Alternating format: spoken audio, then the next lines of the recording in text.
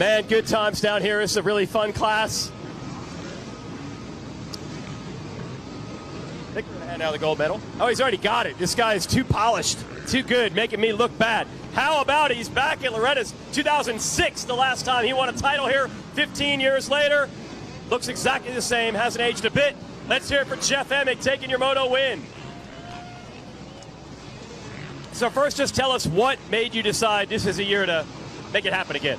Well, I figure it's the plus 50, and that's as far as it gets, right? Once you're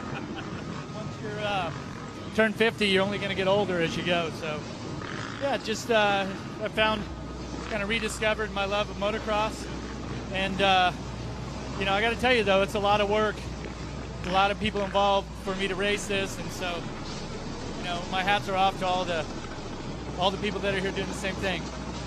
And then the 150 story. I know it's the bike you ride generally, so you're just sticking with it?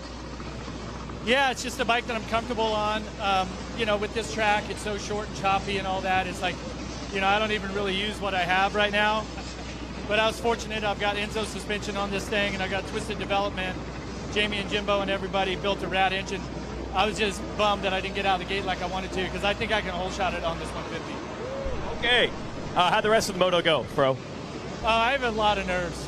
Yeah, I mean, yeah, this is like, it's been 15 years since I've been here and raced at a level like this, and I would say that the whole way through that I was just dealing with nerves. I kind of feel it right now. Yeah, it'll get better as the week goes on. Who else do you want to thank, Jeff? Well, my mechanic here, BJ Burns, helps me every step of the way, and couldn't do it without him. Of course, everybody that's a part of this, Shift, Fox, let's see if I can remember this, Rhino Power, Irenic, FMF, ODI Grips, and a whole host of others. Hopefully I get to talk about them next time. And, you know, we're doing a 3-part documentary on this with Verb Moto called Pro at 50, so kind of documenting the journey. So if you guys get a chance, check that out on Verb Moto. You're making the story good right now. The 47's back, Jeff Emig. All right. He's not the only one.